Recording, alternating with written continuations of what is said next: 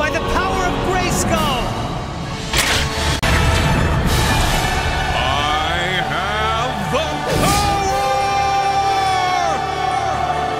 Hello friends, I'm Indian Toy Gyani, back again with one more exciting toy review, and this time I'll be reviewing Battle Armor He-Man from Origins line made by Mattel Creation.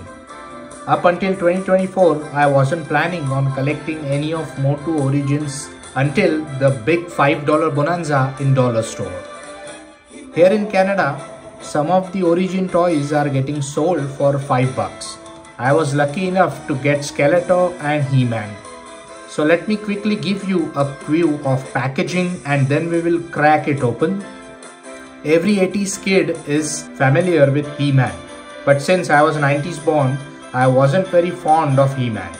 This Battle Armor He-Man was released by Mattel in 1984, and in 1986 it was re-released by Leo Mattel India.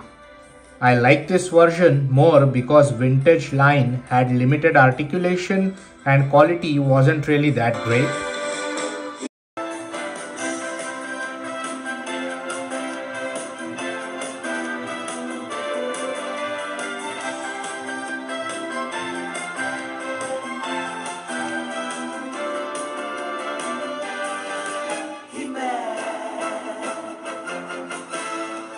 So finally he is out. This is our Battle Armor He-Man, and his accessories comes with this comic and instructions.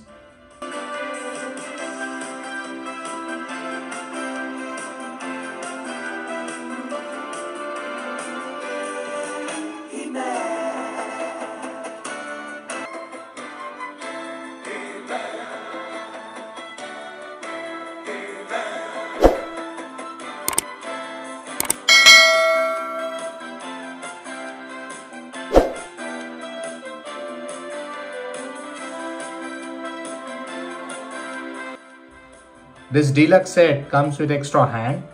He will hold both his weapons, his sword of power and battle axe.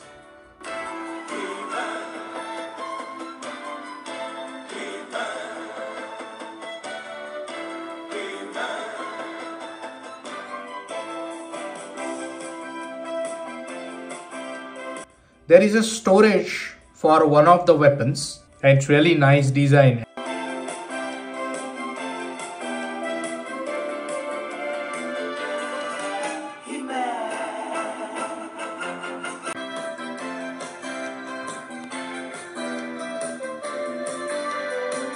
When we talk about the facial expressions, they are absolutely spot on both heads.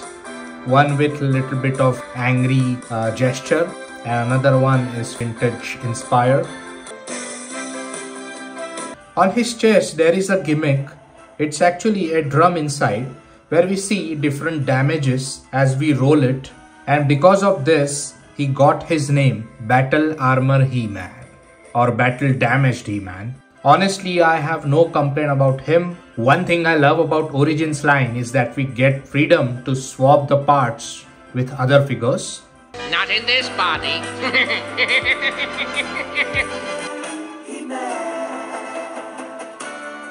Let's get the final look of lightning effect of sword. It's translucent and looks really cool.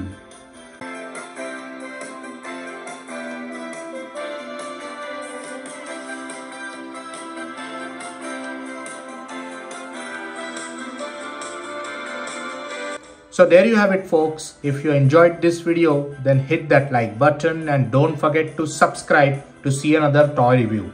Until then, it's Indian Toy Gyani signing off. By the power of Grayskull. And I became He-Man, the most powerful man in the universe.